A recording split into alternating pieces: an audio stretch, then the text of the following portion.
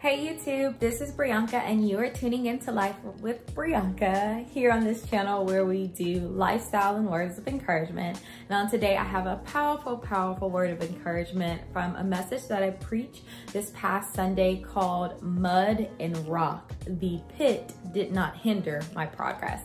I pray that you enjoy it, and at the end I am going to close out in a prayer that will lift you and encourage you to keep moving.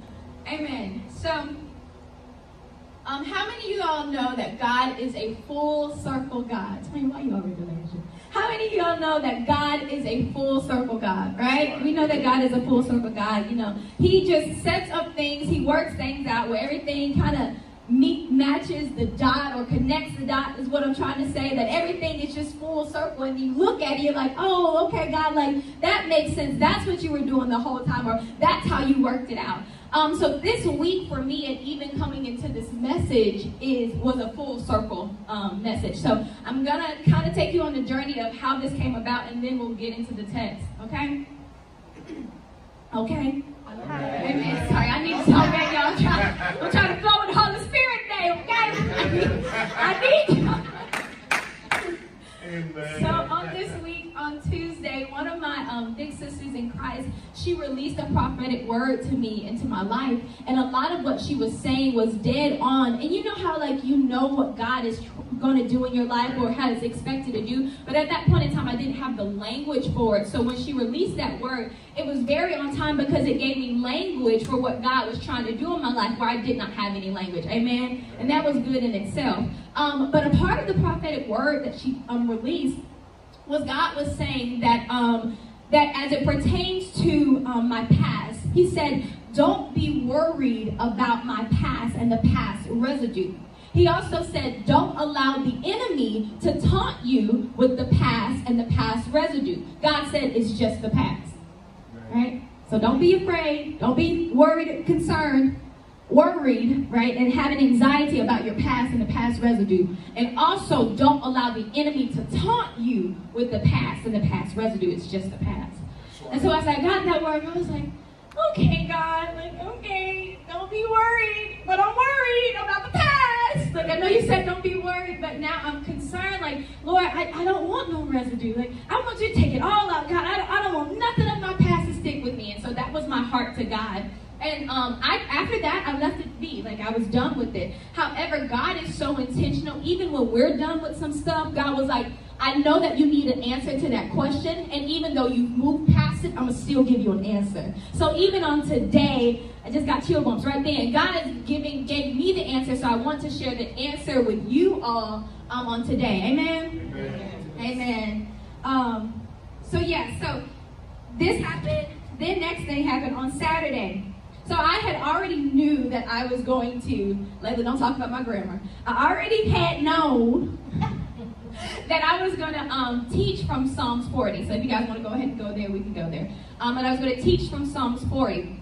However, that Saturday morning, I'm like, nothing is sticking. I was looking at the scripture. I'm like, okay, I'm getting a good word, right? But it wasn't a God word. And I knew it wasn't for the house for the season or whatever. But I was just like, it's just not, it's something is just not right. And so I called Pastor Davis and I was like, hey, you got a minute? I need some advice. I don't want to give the people a leftover word. I don't want to give the people some words that they've already eaten before. I want something new and fresh. What is your advice? And Pastor Davis was just like, this is the moment where you got to go back to God. You don't want to give the people something that God is not telling them to eat. So make sure, amen, that when you go to God, that you go to see what he wants to tell his people. And he said, take your agenda off the map, right? So I did just that. I obeyed, and God spoke quickly. And when God did that, he said, Psalms 40 is where you're supposed to teach it. He said, but this time, I'm going to take you to the scripture, but I'm going to open your eyes to see what I really want to tell the people. Amen? Amen. Amen. So let's go to Psalms 40, 1 through 2. And I'm reading from the Christian Standard Version. And it says, I waited patiently for the Lord, and he turned to me and heard my cry for help. Look to your neighbor and say, God heard my cry. God heard my cry. Verse 2, it says, he brought me up from a desolate pit, out of the muddy clay. Look to your neighbor and say, muddy clay. Muddy clay. And set my feet on a rock. Just cry out, rock. Rock. And making my steps secure. 3, he put a new song in my mouth, a hymn of praise to our God. Many will see and fear, and they will trust in the Lord. That's all we're going to be dealing with today, 1 through 3. I want to read 2 again. He brought me up from a desolate pit out of the muddy clay and set my feet on a rock. So instantly, God began to work with me on the text. And I thought, now that's interesting. He set my feet he brought me up from a desolate pit out of the muddy clay and set my feet on a secure rock. And I thought, that's interesting, because everybody knows that mud and rock don't mix. That is, muddy is super slippery. That when you get in mud that is super wet, so it's really thick, it's hard to move out of it. In order to get out of it, you need some help. So to imagine that someone is being pulled out of a muddy place and then set on not just any rock, but they call it a set rock, a secure rock, that's not normal. That's not often that happens. So in this text of Psalms 40, we see David doing an analogy. He's putting his life situation, he's calling this life present time that he's in, whatever David was going through at that time, he's calling that a desolate pit. He's calling that a muddy clay. And a desolate pit or muddy clay, it was a well or a cistern, whatever you have it, and it was empty. They did this to Jeremiah when they threw him in the cistern. They also, Joseph's brothers did this to him when they threw him into that empty cistern or well or pit, whatever you have it. And so how the cistern or the well was set up, that it was a long, deep well, and the only thing that you could do, you couldn't look around, or if you did, you weren't seeing nothing but stone, and as you look up, the only thing that you could see was the light of day, and if someone so happened to walk by. Inside the well is a smooth, just cylinder. All around, very smooth. And of course, because it was once a well, there is water down there, and so that's where the dirt and the water combine to make mud. All right, y'all following? Okay, so let's say that something happens. Let's say it's very smooth, but let's say by chance, in the well, in the cistern, in the pit, you just so happen to find a little crevice that you can hang your hands onto, and so you're trying to climb up. However, it's not going to be successful. You know why? Because you got mud on your feet. So every time you try to get out, it's unsuccessful because your feet are slippery, right? And so they created that a lot of times when they did it to Jeremiah, to Joseph, when they put them in the pit, it was to ridicule them because they were in trouble in their standards. And so the only way that you can get out of a pit, the only way that you can get out of an empty well is someone had to come and get you. There was no way that you could rescue yourself. And for real punishment, they would leave people there for dead. But then, the title of my message, by the way, is Mud and Rock. Okay, mud and rock don't mix. Mud and rock don't mix. But in this analogy, David said, I waited patiently and expectantly in a desolate pit. Have you ever been in a desolate pit and you're waiting for God?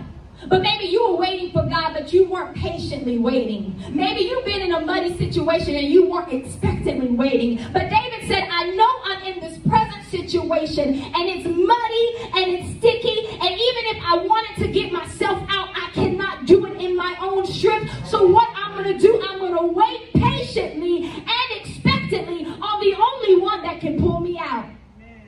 No one else can come and get me out of this pit. There are some pits that God would allow you to fall into that no one else can come and get you out but the Almighty God. So David said, I know only one that can hear my cry. I know only one that can rescue me from this place. I know only one. So that's the one I'm going to wait patiently on and expectantly on. And so when David said he got pulled out and brought out of this muddy place, he was set on a secure rock. Well, who is the rock? Jesus, God. He is the rock. David said, when you pull me out of this muddy pit, you set my feet on a secure rock. God, when you know that God will pull you out of a place and set you on Him. Set you on Him. Set your mind on Him. Set your focus on Him. Set your standards on Him. Set your heart on Him. God will pull you out of a muddy place and set you on the rock. Hallelujah. God can pick you from a slippery place to put you in a fortitude place. God can take you from a slippery place and put you where your feet are fortified on him, solid on him. He is the rock. And truthfully, God is the only one that can do that. He is the only one that can take you from muddy situations, muddy circumstances, a muddy past, and put you on a solid rock. That's right. So that's what David was saying in his analogy. But yet and still, water, mud, rock, that don't mix. See, I actually have experience in this. I occasionally go hiking. I've gone hiking like a few times. And so when I go, there's this area that there's like a waterfall. And it's really nice. And I've gone, the times I've gone and done, like walked in the water. And it gets pretty high on me. I know I'm short, but it gets like waistline on me. And I'm walking through the water. Now, I've done this barefoot, and I've also done this with shoes on. But what I've noticed is that when I go, as soon as my feet hit the water, and there are rocks, no matter whether the rocks are rigid, no matter if the rocks are smooth, the rock is going to be slippery. And so oftentimes when I'm walking in the water, though I'm trying to get to a destination, I found out that sometimes I had to crawl to get to where I was going because it was so slippery. So because of my experience and knowing no matter if the rock is rigid, no matter if the rock is smooth, knowing that if my feet are wet, and I can't even imagine the mud part, but I know how if my feet are wet and I'm having a hard time gripping a rock, I can only imagine what David was going through in his mind when he says my feet are muddy, but when God pulls me up out of this place, he puts me on a secure rock. That's very difficult for that to happen, but only God can do that. Only God can do that. David says, once my feet are on this rock, I am in a secure place. I'm going to go back and we're going to read verse 2. He said, he brought me up from a desolate pit and out of the muddy clay and set my feet on the rock. So as I was reading that, I visually use my imagination. I just saw it with me. So use your imagination with me for a moment. He says his muddy feet, just picture muddy bare feet. And then just picture a rock under that. And God said that's the residue.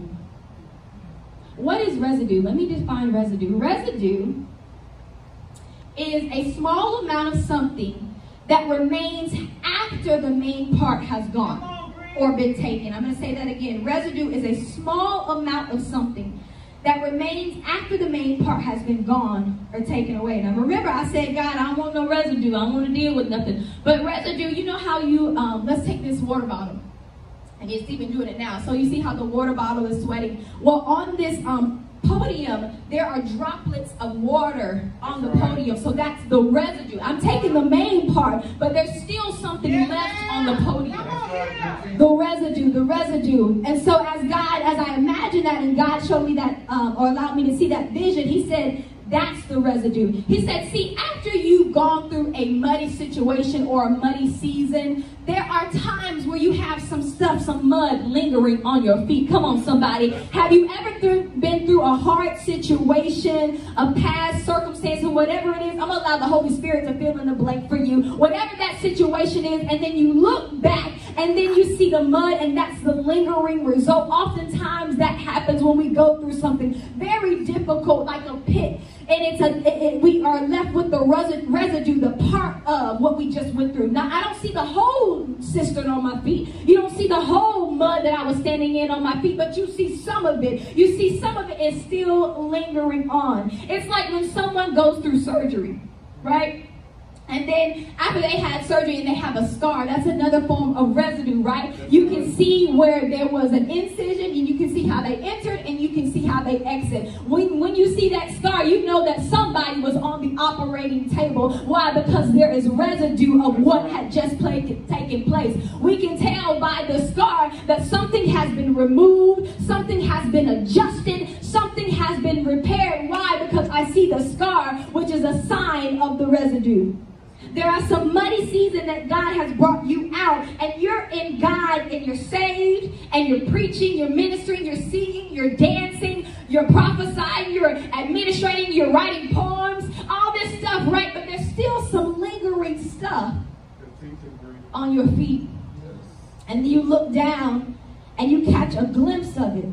Come on, I'm prophesying, but I catch a glimpse of my residue. I'm singing, but I catch a glimpse of my residue. I'm encouraging you, but I'm catching a glimpse of my residue. And if not careful, the enemy will use our own eyes against us. Come on, somebody. And he will look to you and say, look, you ain't delivered. You thought you were delivered from depression. Look down at your feet, my God. You thought that you were going to get broke. You thought that you were really free, but look down at your feet. You're still dealing with the past hurt. You're still dealing with the results of the wound. And the enemy says, look down at your feet. And then you start to believe in the, yeah, you're right. I did step in that place, and I'm still seeing some stuff. And I think I even see the grass that stuck to the mud, that stuck to my feet. And I think I'm still seeing the lingering results of it. The enemy will get into our heads and play on you. But what did God tell me that I'm also encouraging you? He said, don't allow the enemy, don't be fearful of the enemy, how he taunts you, my God, with the residue of your past, because he will do it. That's right. And he'll say, you ain't free, you ain't delivered. That was all a showboat. You were just acting on. That wasn't real. Everything was cast out. You had a bucket in front of you. You were doing all this. You ain't free. You still dealing with the past. That's how the enemy taunts you. Has the enemy taunted you? Anybody like that? All right, amen. We in the house. And so I'm thinking about this and all this stuff, and I said, but God, how does this residue that we're dealing with, how does this benefit you?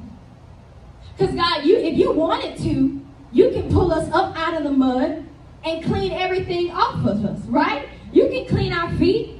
We don't have to be on the rock with mud on our feet. How does the lingering of residue benefit you?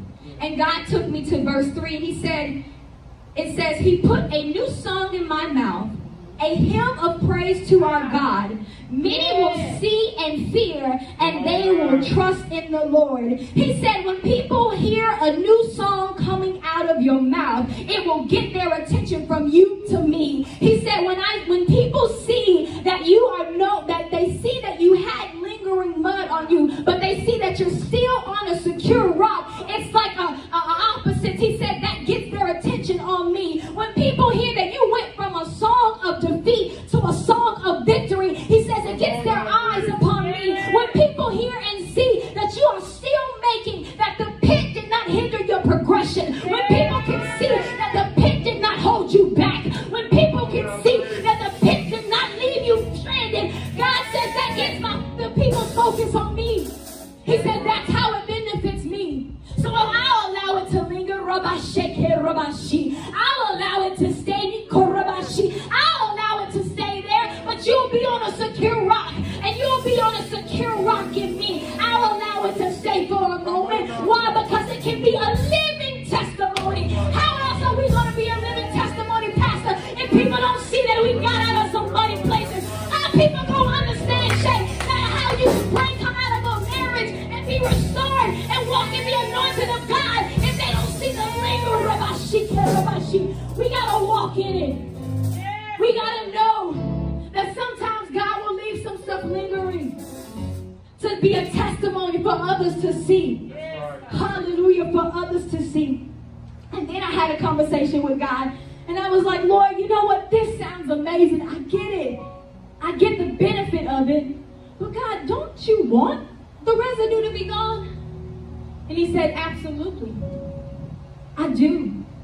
He says, but I need you to understand that when I said, don't worry and don't be fearful about it, I wasn't saying that I wasn't going to come and take it.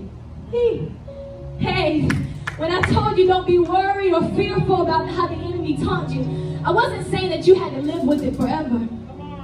Hallelujah. Hallelujah. I'm going to go to, I want to go back to verse 2, and it says, he brought me up out of the desolate pit, out of a muddy clay, and set my feet on a rock, making my steps secure. Right there. Yeah, Yes, so not only was David set on a rock, right? But David, not just one step, but David said, as I step, my steps are secure. Didn't I tell you about my experience? That naturally, you can't step secure on a water with rocks. You got to crawl. But David said, no. When I step on the rock, I am secure. I don't care what mud is on my feet. I don't care what I went through. I don't care how my past looked like. I don't care what I was dealing with in my mind. I don't care what I was dealing with in my heart. I don't care what I was dealing with in my finances. When I take secure steps on the first rock, he secures all of my feet in him.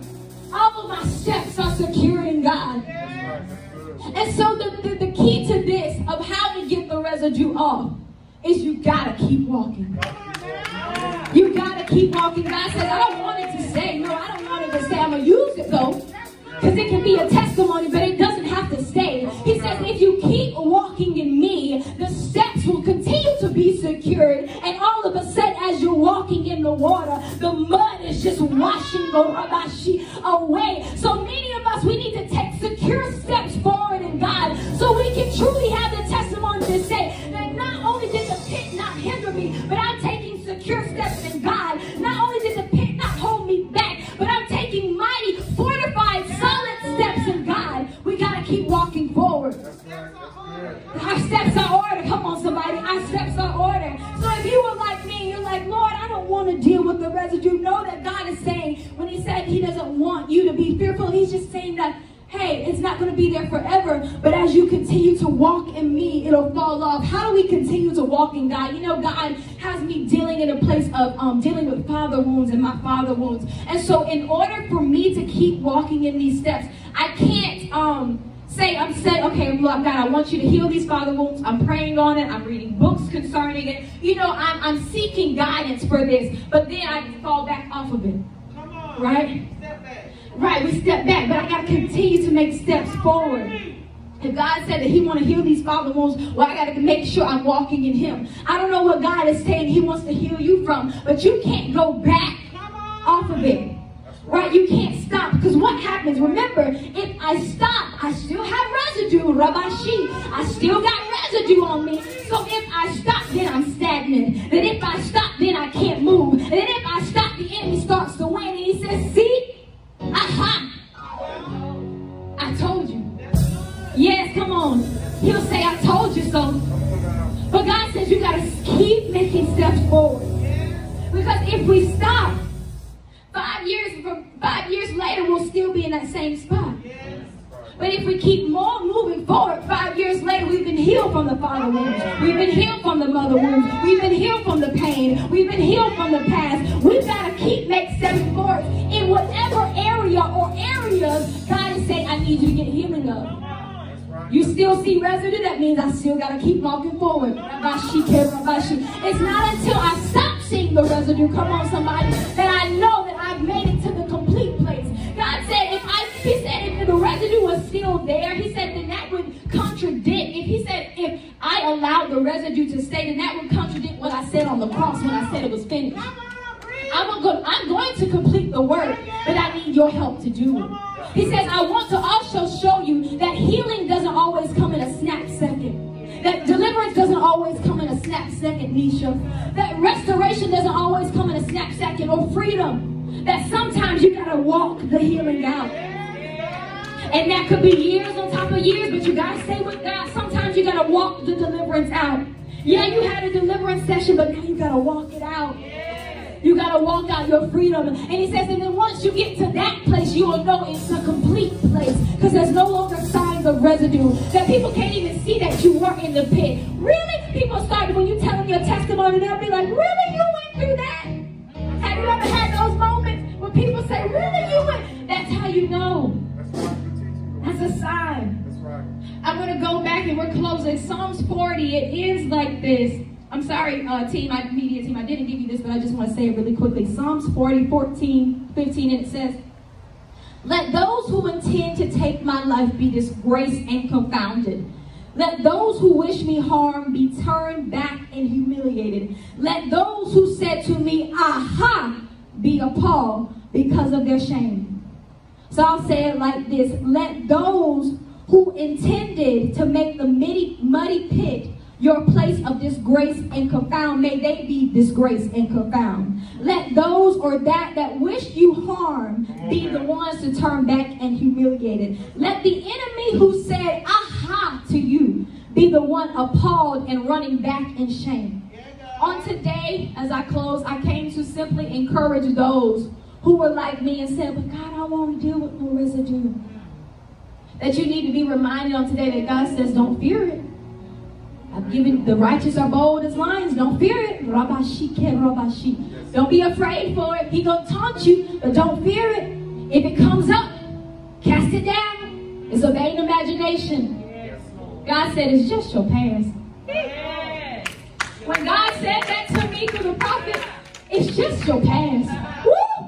Thank you, Jesus. Hallelujah. Because sometimes we look at past circumstances, especially if it's a cycle. And we're like, man, God, I did it again. I ain't learned my lesson. We still going through the same thing. My household's still going through the same thing. I'm still going through the same issue on my job. My kids are still doing the same thing. But God says, don't be taunted by it. Don't be fearful of it. Don't be afraid of it. I'm with you. And I'm pulling you up out of the muck and the miry clay. Out of the muddy pit that they put you in and left you there for dead. Sometimes the enemy puts us in pits in the hopes that we'll die there. But did he not forget how David said, he heard my cry. He turned back and heard my cry. That means that our cries are enough to get the attention of him, Tyler. That you have a specific voice that only God knows. That when he says, when you cry out to him, Tyler, he says, my son, I need to hearken my ear to him because he needs my help. He needs me to pull him up out of a pit. And God says, I will grant it the secure steps. Though the muddy place is not, and coming out of the muddy place and on the rock is not naturally a secure spot, God says, in me, because I am the rock, I'll make sure your steps are secure. Stay in me. And I'll make sure where others stumbled and fell that you will walk in secure steps. Thank you, Jesus. This is how you can go back on situations and look at other people's lives and you say, you know what, I went through that same thing, but I still kept my mind. You know, I went through that same situation, but my heart is still pure before God. Because why? Because I found a secure rock in him. He secured my steps. So we're going to open up the altar. We ask that you please still wear your mask. If you need prayer on today, to be okay, or let me say this, to not be worried about the residue. To not be worried about the process that God is taking you through. The altar is open. If you need prayer and knowing the secure steps of God, if you need prayer and knowing that God is going to grant you security if you keep walking forward. I came to encourage somebody that don't look back. I came to encourage somebody to keep walking forward.